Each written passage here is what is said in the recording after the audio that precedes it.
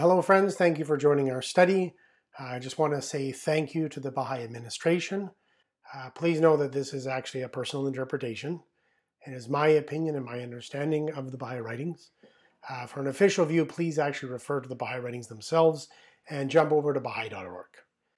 In the description below, you're going to find an MP3 version of this talk, a PDF with all the quotes that are actually being used, and as well timestamps of the different sections of the talk, so you can always jump ahead or get back to where you were before. And if for any reason you would like to be alerted of upcoming videos, please click subscribe.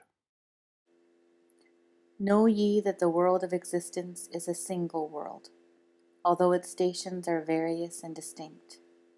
For example, the mineral life occupieth its own plane, but a mineral entity is without any awareness at all of the vegetable kingdom, and indeed, with its inner tongue denieth that there is any such kingdom. In the same way, a vegetable entity knoweth nothing of the animal world, remaining completely heedless and ignorant thereof, for the stage of the animal is higher than that of the vegetable, and the vegetable is veiled from the animal world, and inwardly denieth the existence of that world. All this while animal, vegetable, and mineral dwell together in the one world. In the same way, the animal remaineth totally unaware of that power of the human mind, which graspeth universal ideas, and layeth bare the secrets of creation. So that a man who liveth in the East can make plans and arrangements for the West, can unravel mysteries, although located on the continent of Europe, can discover America. Although sighted on the earth, can lay hold of the inner realities of the stars of heaven. Of this power of discovery which belongeth to the human mind, this power which can grasp abstract and universal ideas, the animal remaineth totally ignorant, and indeed denieth its existence. In the same way, the denizens of this earth are completely unaware of the world of the kingdom, and deny the existence thereof. They ask, for example, where is the kingdom? Where is the Lord of the kingdom? These people are even as the mineral and the vegetable, who know nothing whatever of the animal and the human realm. They see it not, they find it not. Yet the mineral and vegetable, the animal and man, are all living here together in this world of existence. I think what's so beautiful about this quote is it gives us insight into where the worlds of God are and how they relate to the world in which we live. Because here it's talking about the animal, the vegetable, and the mineral and their existence in relationship to ours, and how each of these levels is actually present in the same space, if you will, and in the same realm, yet at the same time, because of the barriers to access, we are unaware of them. So you have the mineral in the same domain as you have the vegetable and the animal and the human and the spiritual worlds beyond these. So for example, if I'm standing in my living room, and in my living room is a plant, there is a chair, there is my dog, and myself. They all exist, coexist really, in the same domain, and yet the chair, say it's made out of wood or it's made out of metal, has no access or no awareness of the fact that there is a plant sitting on top of it. And that plant has no access or awareness, for example, that there is a dog running around. And I myself can be aware of all of these. The animal, the dog, is not cognizant of the fact that there is a conversation going on between myself, for example, and my wife, which is, say, about physics or history or sociology or philosophy. The only things he has access to is potentially when I say the word walk or treat. These are the only things that that animal is capable of being aware of. Now that animal might be aware of the plant and that there's a chair, yet the real, if you will, recognition of all the different grades of being would only be within my mind. And I think when we read these passages within the Baha'i writings, we see that the worlds beyond what we might, for example, term the supernatural worlds, are not supernatural in the sense that they are somewhere else, or supernatural in the sense that they are something else in the way that completely separate, but rather it is simply that they are of a grade above us, like we are above the animal, or the animal is above the vegetable, or the plant kingdom. They're all coexisting at once. And what we mean by supernatural, as we see in passages from Abdu'l-Baha, is that the plant is supernatural to the mineral. The animal is supernatural to the plant. We are supernatural to that animal, and the worlds beyond are supernatural to us. It is not that there is a completely different realm of existence. It's simply that we are looking at all these different kingdoms and accessing them in different ways.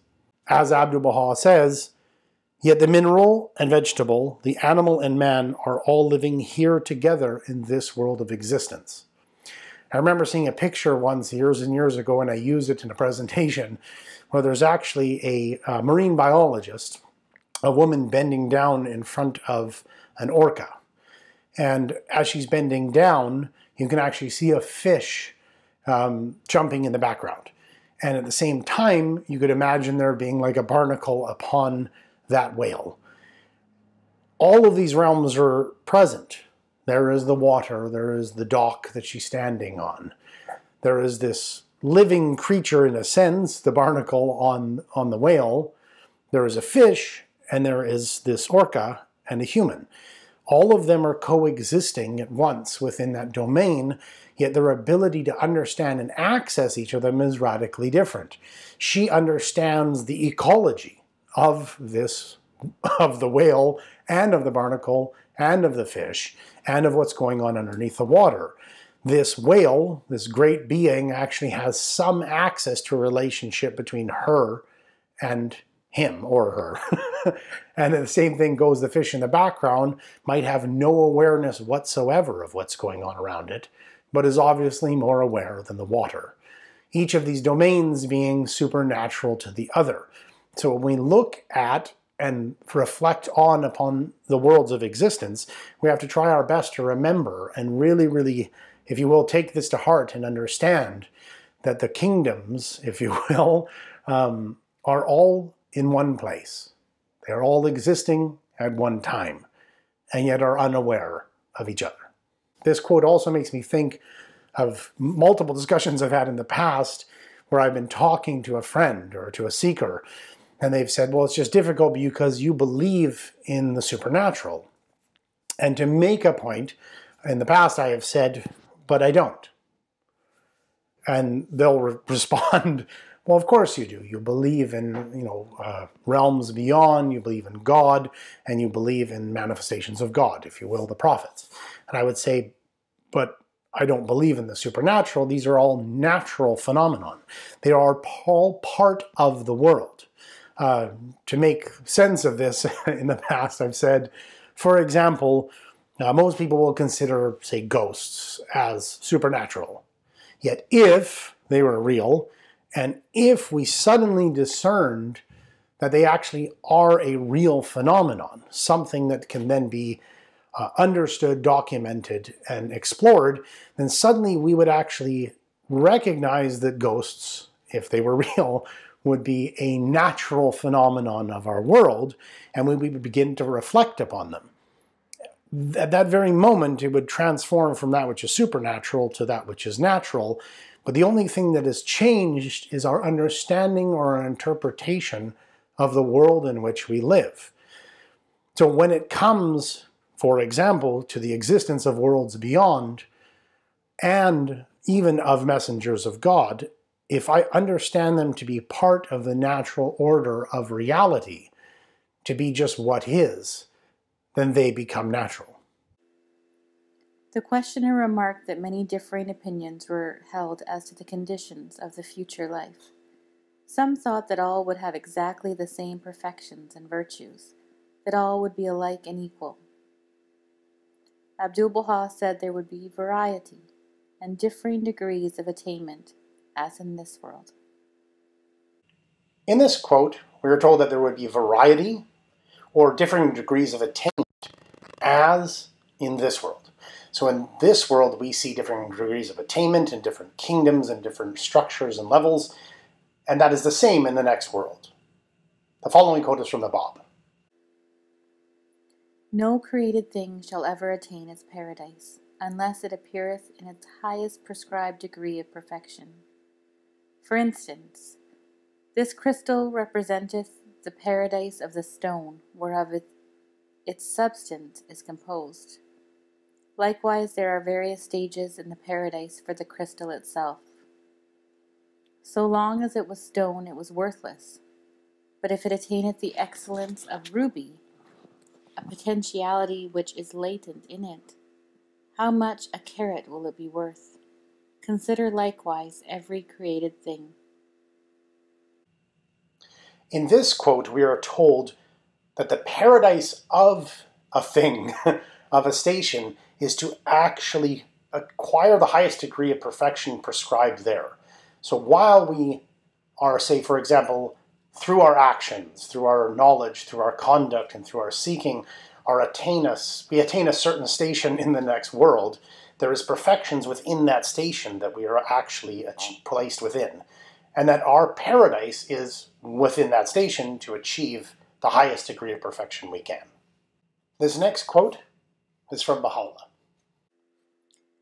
The people of Baha, who are the inmates of the Ark of God, are, one and all, well aware of one another's state and condition, and are united in the bonds of intimacy and fellowship. Such a state, however, must depend upon their faith and their conduct. They that are of the same grade and station are fully aware of one another's capacity, character, accomplishments, and merits. They that are of a lower grade, however, are incapable of comprehending adequately the station, or of estimating the merits of those that rank above them. So in this quote, we're told that those who are of the same grade, those who are of the same level, can actually estimate the worth of the individual that they are addressing or interacting with within the next world. Yet that those who are of a lower nature are incapable of doing so. And this should actually make a lot of sense, because when we think about it, if I am sitting in front of a world-class violinist, I actually know that this individual is, say, profoundly skilled. But unless I myself am a violinist, I will not be able to truly estimate the merit of this world-class violinist. And if we start to scale up this idea, we realize that we can't truly estimate the worth or value of a world-class violinist unless we are that world-class violinist. The same goes in the domain of knowledge. If I am sitting in front of Albert Einstein as a fledgling physicist or as a lay physicist, if I'm trying to understand Einstein, I can't truly estimate the brilliance of an Einstein. I might know that there's something strange about him. I might know that he's quite an intelligent individual. But to really, truly grasp, if you will, the station of a Nobel Prize laureate in physics, I actually have to be one of those individuals. And the same is in the next world. So if I am of a lower grade or a lower station within the next world, I believe personally that I can actually see that there is something strange about this character. Yet there is a block from my ability to truly estimate their merits, truly estimate their worth. And as we'll see, this makes more sense as we move along. I swear by him who hath caused me to reveal whatever hath pleased him. Ye are better known to the inmates of the kingdom on high than ye are known to your own selves. It's interesting in this quote because he says we are better known to the inmates of the kingdom than we are known to our own selves. And I think of this often like when you're talking to a child, for example, you are aware often of the struggles that they are going through. You're aware of some of the intellectual obstacles that they are actually facing. In a sense, you might have a bird's eye view of this creature, a child. And the same, I believe, what I understand from the writings, is the same from the next world. They are seeing a larger picture. They have a better comprehension of the grand scheme of things, even if there are grades and stations infinitely above them. But they themselves are able to know what it is that you are capable of, know your potentialities, and know the end result of the actions that you are currently undertaking, whereas we are actually prevented because, if you will, the veil of the mother's tummy of the womb that we are in. The next quote is actually from Abdu'l-Baha. The animal cannot realize the intelligence of a human being. He only knows that which is perceived by his animal senses. He cannot imagine anything in the abstract. An animal could not learn that the world is round, that the earth revolves around the sun, or the construction of the electric telegraph. These things are only possible to man. Man is the highest work of creation, the nearest to God of all creatures. All superior kingdoms are incomprehensible to the inferior. How, therefore, could it be possible that the creature, man, should understand the Almighty Creator of all? That which we imagine is not the reality of God. He, the unknowable, the unthinkable, is far beyond the highest conception of man. Here again we have this notion of, if you will, the obstacles to the capacity of an intellect to understand and fully grasp a station that is above them. Abdu'l-Baha here uses the analogy of an animal. And I've often joked in, giving talks or sitting around with friends, my dog, for example, can know I'm there. He can fully be aware that I exist. Yet his capacity to really understand anything of the things that I'm saying other than walk or treat is completely shielded from him. We could be having a profound discussion about physics or a wonderful discussion about history or the nobility of humankind, and to my dog, Cody, that is just a bunch of barking. It's very important because here the examples given by Abdu'l-Baha are scientific knowledge, the electric telegraph, the roundness of the earth. There's no advanced abstract reasoning within the animal kingdom. And this means that all superior kingdoms, quoting, are incomprehensible to the inferior.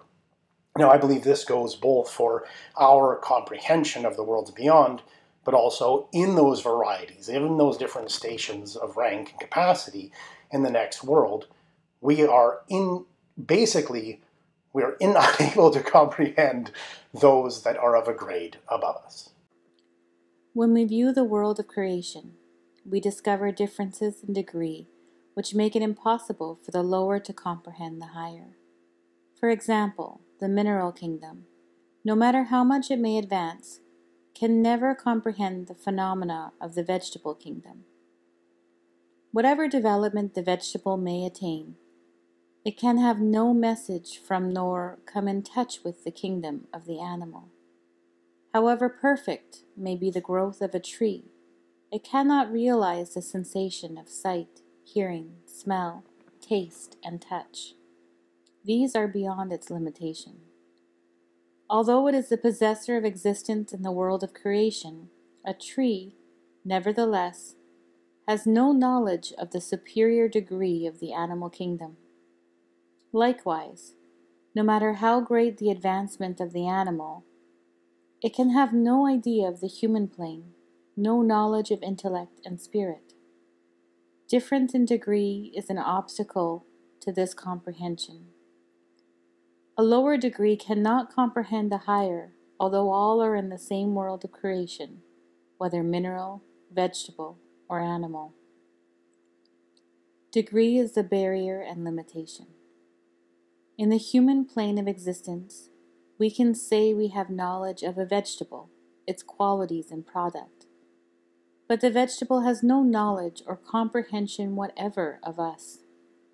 No matter how near perfection this rose may advance in its own sphere, it can never possess hearing and sight. Inasmuch as in the creational world, which is phenomenal, difference of degree is an obstacle or hindrance to comprehension, how can the human being, which is a created exigency, comprehend the ancient divine reality, which is essential? This is impossible because the reality of divinity is sanctified beyond the comprehension of the created being, man. So in here, once again, we see that the difference of degree is an obstacle to comprehension. That no matter how advanced a plant might be, it cannot comprehend the world of the senses. It can't understand sight or hearing or taste or smell. And I believe this analogy is actually going to serve us well as we continue. And it's just like the analogy of the embryo. Because the embryo that's actually in the womb, that being itself has eyes, it has ears, it has a tongue, it has a nose, it has arms, it has legs, it has hands, it has feet. And in each of these cases, the function and purpose of those worlds of senses and mobility are not for the world of the womb. They are only once they are birthed into the next world that they actually can use them. And the analogy with using the Baha'i writings that if we don't develop them here, they're not ready for the next world. So that there's a sense, no pun intended, that our senses actually have to be developed so that we can move about and understand the worlds beyond.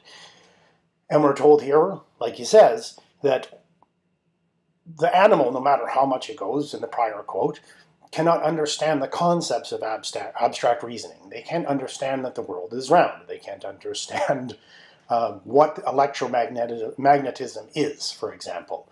And this ends up being a block for them understanding the human kingdom. And just like in the next world, we might be encountering beings that actually are of a grade or station above us, and yet at the same time, we still cannot fully grasp what they are. But wait a minute. The following quote from Some Answered Questions appears to cause some problems for our notion of not being able to see up and not having those senses. As to thy question regarding discoveries made by the soul after it hath put off its human form, certainly, that world is a world of perceptions and discoveries.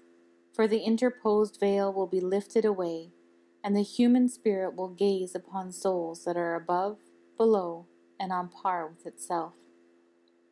It is similar to the condition of a human being in the womb, where his eyes are veiled, and all things are hidden away from him. Once he is born out of the uterine world, and entereth this life, he findeth it, with relation to that of the womb, to be a place of perceptions and discoveries, and he observeth all things through his outer eye. In the same way, once he hath departed this life, he will behold in that world whatsoever was hidden from him here. But there he will look upon and comprehend all things with his inner eye. There will he gaze on his fellows and his peers, and those in the ranks above him and those below. As for what is meant by the equality of souls in the all highest realm, it is this: the souls of the believers, at the time when they first become manifest in the world of the body, are equal, and each is sanctified and pure. In this world, however, they will begin to differ one from another, some achieving the highest station, some a middle one, others remaining at the lowest stage of being. Their equal status is at the beginning of their existence. The differentiation followeth their passing away. So in this section, Abdu'l-Baha says the human spirit will gaze upon souls that are above, below, and on a par with itself.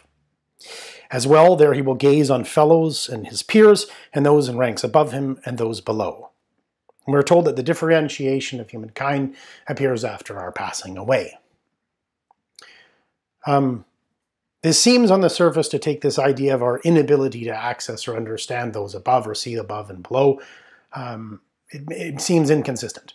And I think, however, that the notions regarded to the sense organs and the sense capacities are themselves our gateway into understanding this. I often imagine attempting to communicate into an individual who is born blind, no capacity to see, what colors actually are. And this seems on the surface like we would actually have a lot of avenues to do so.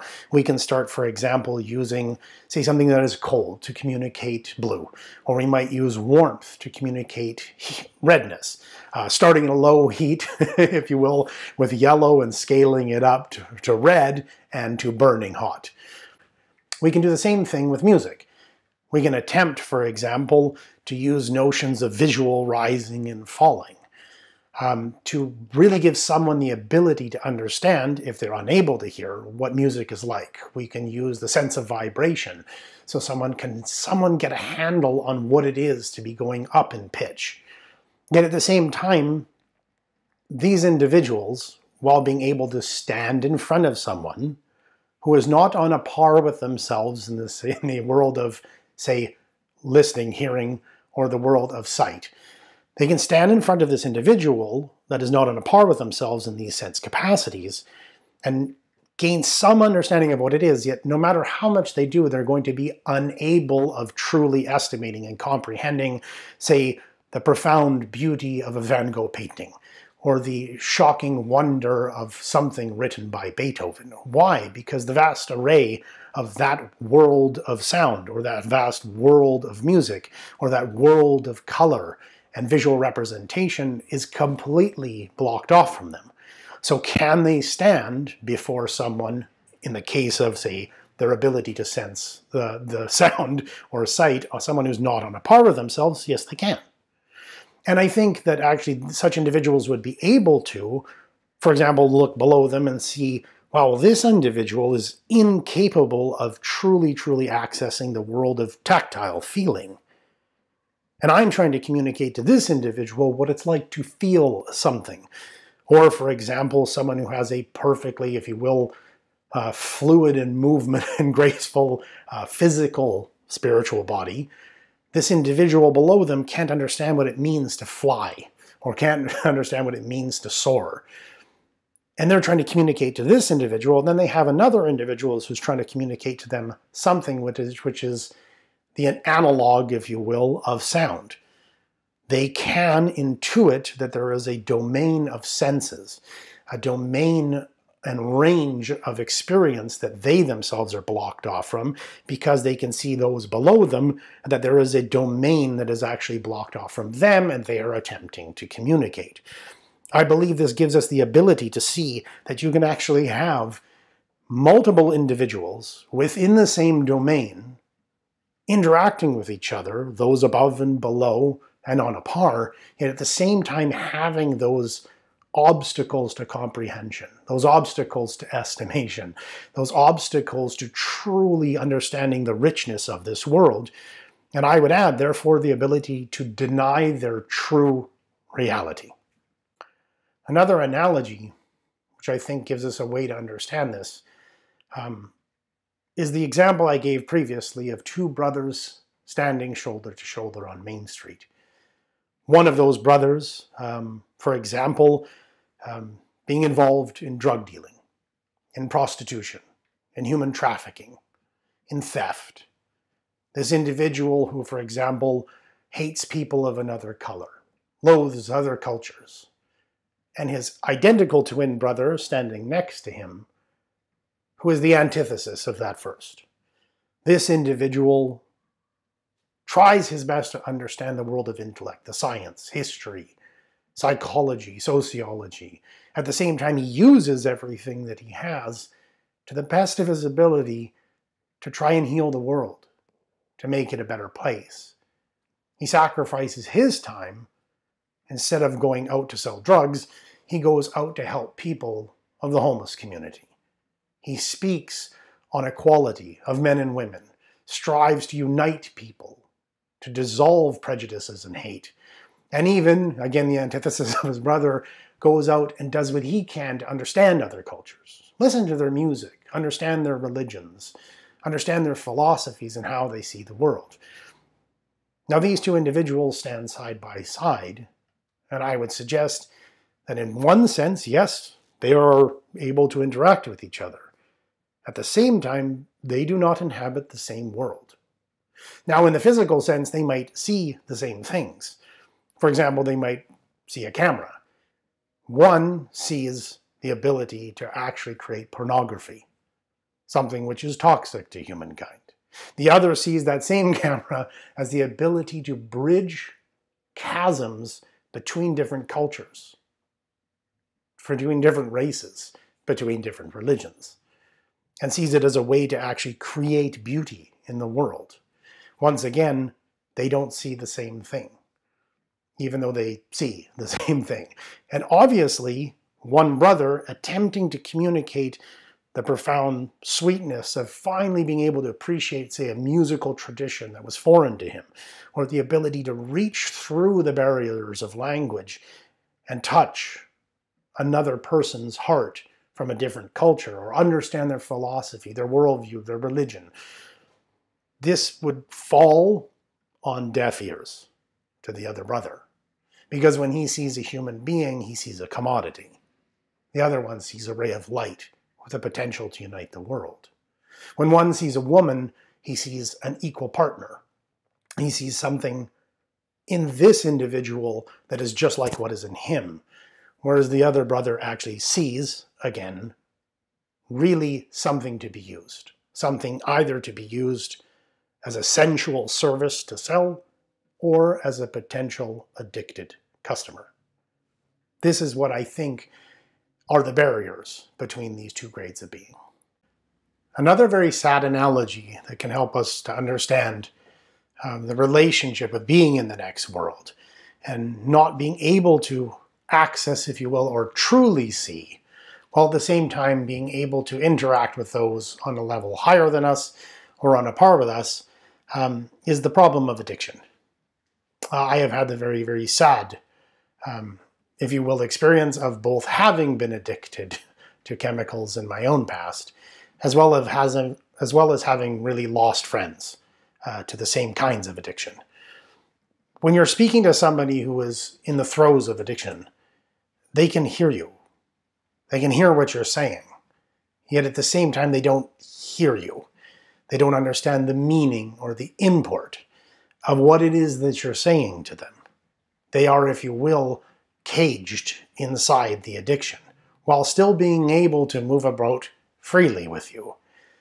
Very often I've had the experience of talking to friends and trying to communicate to them the beauty of the freedom of being out from under the shackles, if you will, of addiction. And they hear me.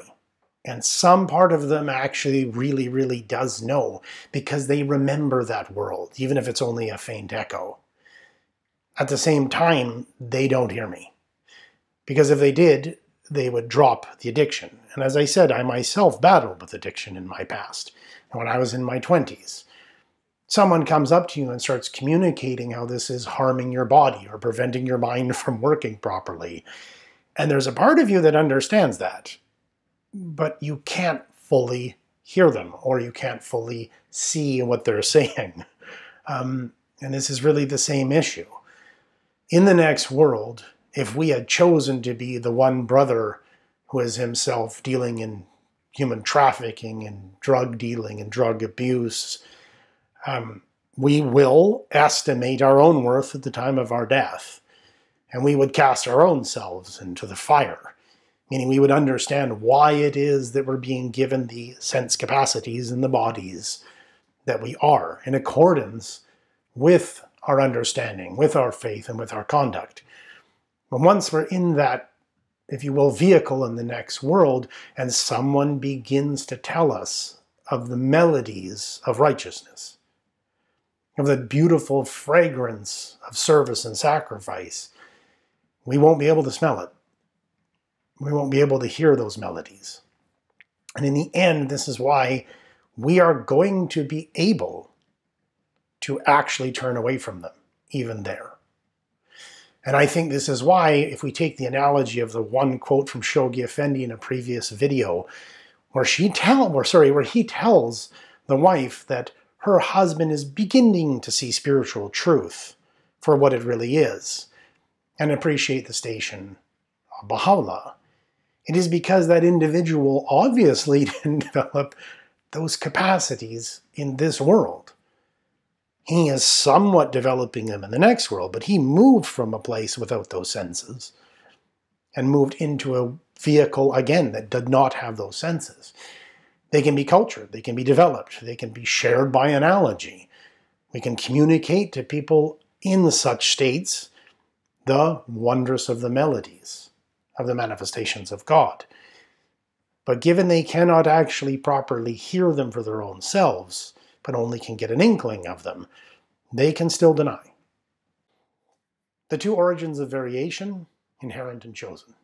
The following is from Abdu'l-Baha. As for material beings, they are not to be blamed, judged, or held accountable for their own degrees and stations. Thus the mineral, the plant, and the animal are each acceptable in their own degree. But if they were to remain deficient in that degree, they would be blameworthy, the degree itself being wholly perfect. Now, the differences among mankind are twofold. One is a difference of degree, and this difference is not blameworthy. The other is a difference with respect to faith and certitude, the absence of which is blameworthy. For the soul must have fallen prey to its own lusts and passions, to have been deprived of this bounty, and bereft of the attractive power of the love of God. However praiseworthy and acceptable it may be in its human degree, yet as it is deprived of the perfections of that degree, it has become a source of deficiency and is held accountable for that reason.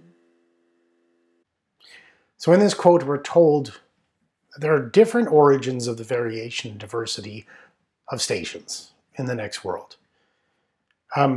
There is no doubt that in this world we do not all have the same capacities. We might really want to wish that were true, but it's not the case. I have met individuals in my life that have a much higher intellectual capacity than my own. I have met individuals who seem at least to have a greater immediacy of their ability to be emotionally stable, with higher levels of physical prowess. And I know some of these are related to the very nature of the vehicle into which I have been placed in this world. I do not, however, believe that any of these capacities, the limits on any of these capacities, are salvation related, to use that term. An individual, no matter what their capacity, can recognize truth and beauty and purpose.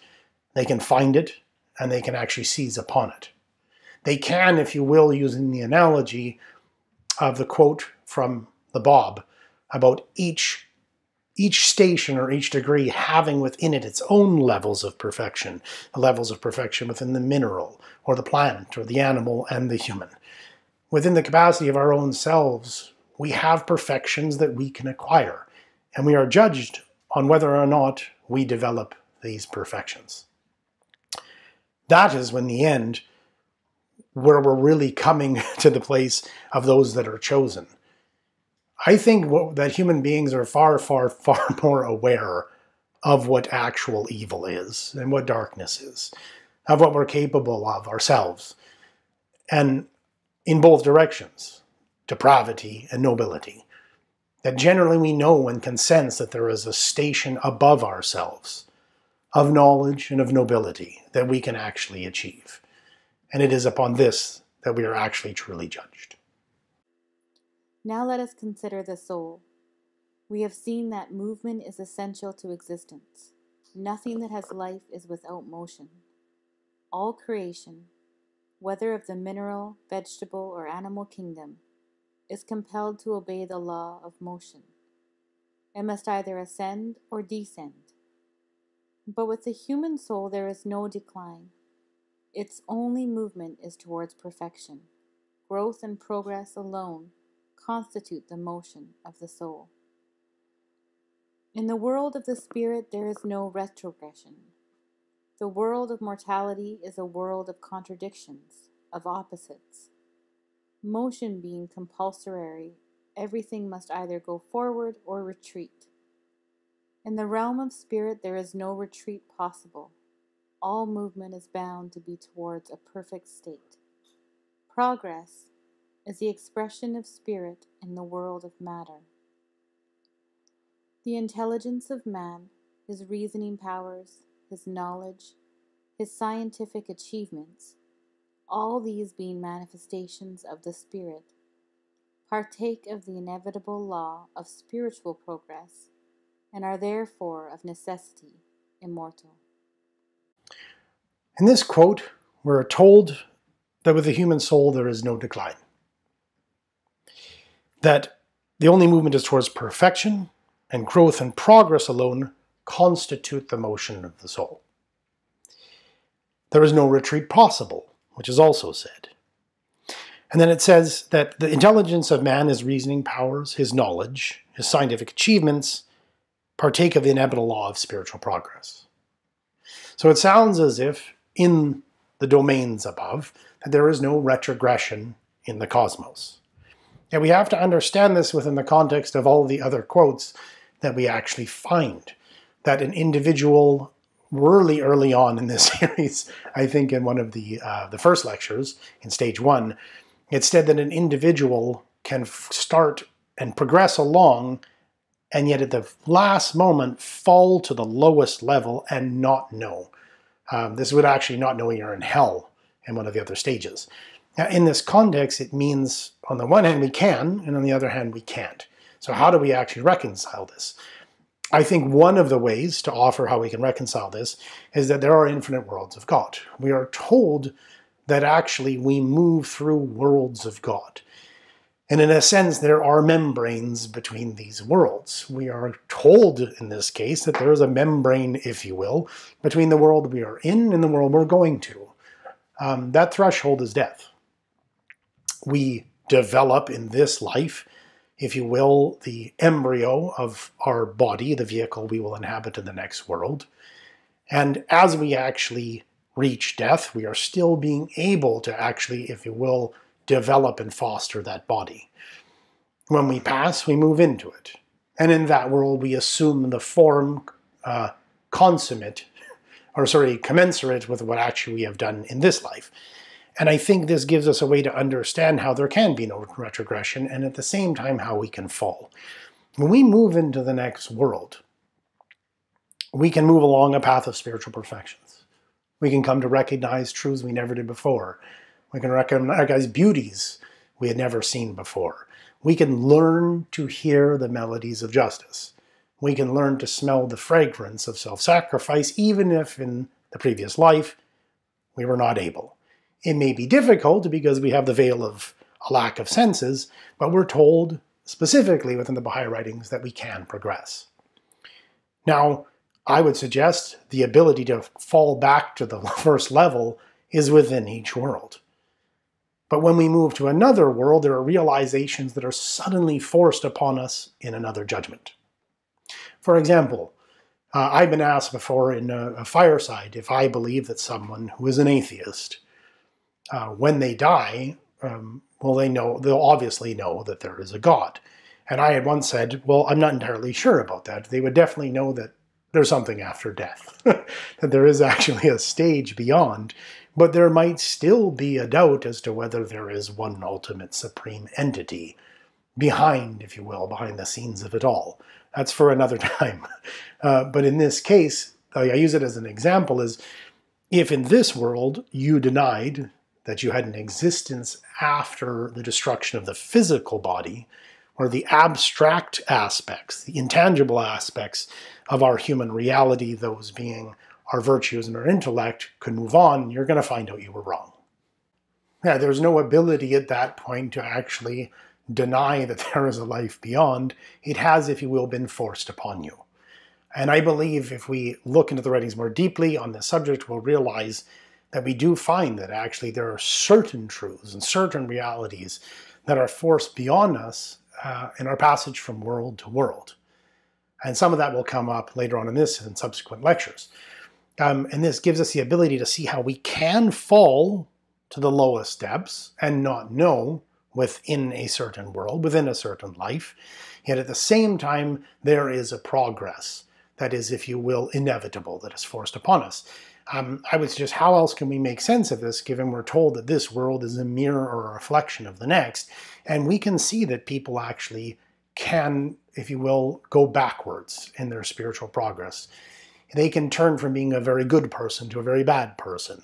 They can lose their knowledge. They can even ignore their own capacities. Yet that there will be, if you will, that reckoning, that stage of existence where they pass from the threshold of this life to the next, and they will be forced to realize, and certain things they will not be able to remove from their memory. This is also related, I believe, to this notion of stagnation. That this inevitable law of progress does continue, if you will, updating us through our moving through these different membranes, these different veils of world to world. But we can, within a world, truly, truly stagnate. I myself, and I think most of us, have known people who, got to a certain level of, if you will, maturity, a certain level of intellect, a certain level of emotional maturity, or spiritual maturity in the sense of our virtues and our vision of the great purpose of existence, and they never move past it. They can actually stay within this domain, and I think, once again, the same is true of the next world. At times, in studying any subject within the Baha'i writings, we can come across a certain quote. And it really grips us and it stands out to us, and we take that to be, if you will, the penultimate statement. And we have to be wary of this. There is one quote where the Guardian says that oftentimes we see two concepts that seem at odds with each other, but if we follow them through, we will see that they are united. Which means at times we can find one quote that seems to suggest one thing, but the actual full truth of it is the case, if you will.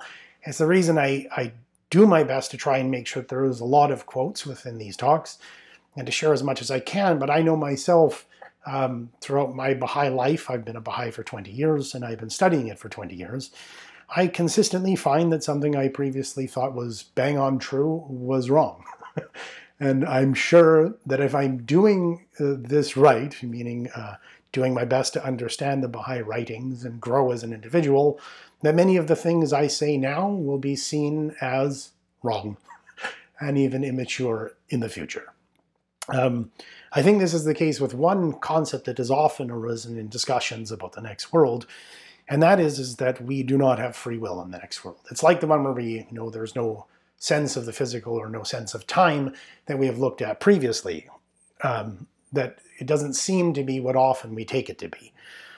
So this is the question really about a quote from Abdu'l-Baha where he talks about the means of progress in the next world, that of the grace, of the manifestation of God, of prayer or deeds done on our behalf. And I would suggest really this is just not just, this is the great discussion about the relationship between grace and works.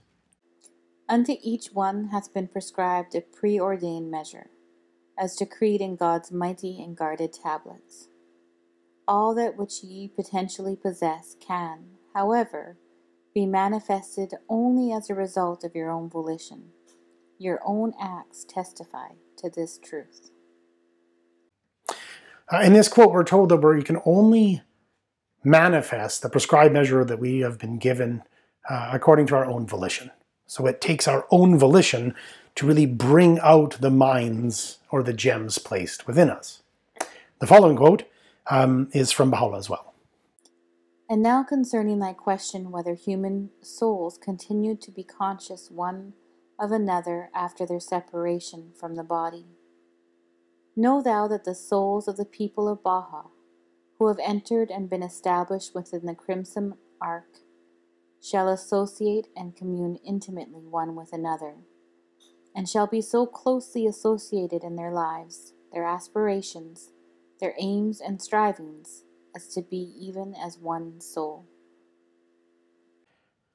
In this quote, it's talking about the people of Baha, and that in the worlds beyond, we will actually be closely associated in lives, aspirations, aims, and strivings, which means that we will actually have aspirations, aims, and strivings. And that, once again, I would suggest there is the issue of volition here, because those capacities, those perfections we have in those worlds beyond, can once again only be manifested as a result of our own volition. But then again, we have quotes like the following. The tenderness of thy mercy, O my Lord, surpasseth the fury of thy wrath, and thy loving kindness exceedeth thy hot displeasure, and thy grace excelleth thy justice. Hold thou, through thy wondrous favors and mercies, the hands of thy creatures, and suffer them not to be separated from the grace which thou hast ordained as the means thereby they can recognize thee. Here we have the statement by Baha'u'llah that it is the grace which thou hast ordained as the means whereby they can recognize thee. So it actually seems here that it is only by grace that we actually recognize the manifestations of God. Or in one sense, it's the grace by which we can recognize God himself. And this is a question that, if you will, deals with the issues of justice and grace in the next world, and it's going to recur later on. But we see that in some sense it's only by a result of our own volition, and at the same time it is only through grace. But note here that it is only through his grace that we recognize him. For the highest and most excelling grace bestowed upon men is the grace of attaining unto the presence of God, and of his recognition, which has been promised unto all people. This is the utmost degree of grace vouchsafed unto man by the All-Bountiful, the Ancient of Days, and the fullness of his absolute bounty upon his creatures. So in this quote, the highest and most excelling grace bestowed upon men is attaining unto the presence of God and his recognition. Once again, it is through his grace that we have been able to actually recognize the manifestation of God and attain his presence. In the following quote, we're told that it is through the grace and power of the Holy Spirit that we are actually able to progress, for the power of man is limited and the divine power is boundless.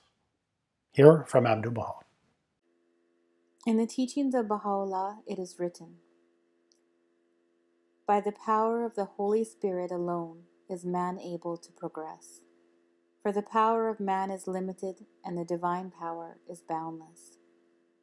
The reading of history brings us to the conclusion that all truly great men, the benefactors of the human race, those who have moved men to love the right and hate the wrong, and who have caused real progress, all these have been inspired by the force of the Holy Spirit. So it is the inspiration of the Holy Spirit and God's grace that propels us. And this is actually a really deep and rich concept in how the relationship of the Holy Spirit and the manifestations of God actually influence individual lives and also the timeline of history for another time. For now, we're going to move to another quote from Abdu'l-Baha. As to the soul of man after death, it remains in the degree of purity to which it has evolved during life in the physical body. And after it is freed from the body, it remains plunged in the ocean of God's mercy. From the moment the soul leaves the body and arrives in the heavenly world, its evolution is spiritual, and that evolution is the approaching unto God. In the physical creation, evolution is from one degree of perfection to another. The mineral passes with its mineral perfections to the vegetable. The vegetable, with its perfections, passes to the animal world, and so on to that of humanity. This world is full of seeming contradictions. In each of these kingdoms, mineral, vegetable, and animal, life exists in its degree, though when compared to the life in a man, the earth appears to be dead, yet she too lives and has a life of her own. In this world things live and die, and live again in other forms of life, but in the world of the spirit it is quite otherwise. The soul does not evolve from degree to degree as a law, it only evolves nearer to God, by the mercy and bounty of God. So in this quote, we're told that the soul of man after death remains in the degree of purity to which it has evolved during life. We pass away, we have, if you will, this reckoning, the sudden realization of our true reality, and we are given a body. In this body, we then move through the worlds beyond.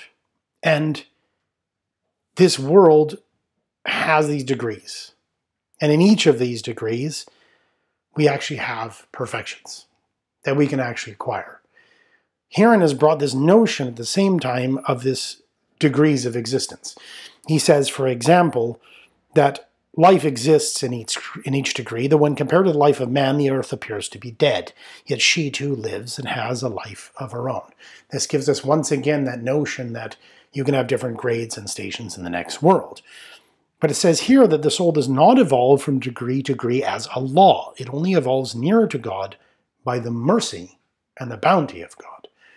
So you have the different degrees and stations. You have them here.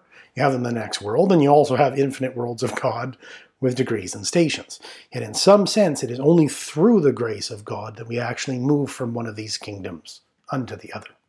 In like manner, the holy manifestations of God are the focal centers of the light of truth, the well springs of the hidden mysteries, and the source of the effusions of divine love.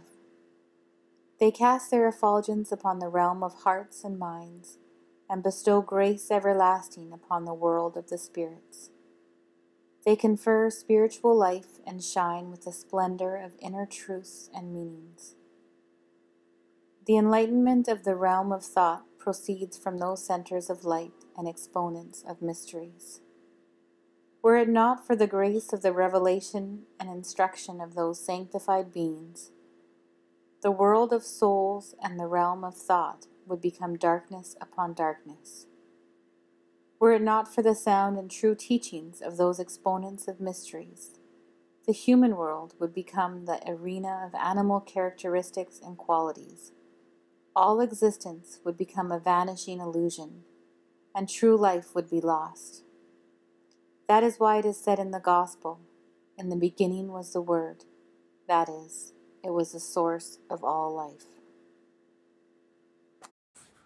In this quote, it's interesting because we're told it is the grace of the revelation and instruction of their sound and true teachings that we actually progress, and that the human world would become an arena of animal characteristics and qualities. A statement related to kingdom, one being human and one being animal or animalistic. In this sense, we get once again a gateway into understanding what's actually being said. The grace of God, which enables us to progress, is actually through the instruction and teaching of the manifestations of God. Why? Because we do not earn the coming of Christ, if you will. We do not earn through our good works the revelation of the Buddha, or of the Prophet Muhammad, or of Krishna, or of the Baba and Bahá'u'llah. It is purely by the grace and bounty of God that his manifestations of God are sent here, and we can then actually recognize them by their grace, through them being sent, through our own volition, and begin to ascend from the animal world, the world of baser qualities, into the realm of the human. Those of the human qualities of abstract reasoning, of scientific understanding, of the virtues of the humankind, of self-sacrifice.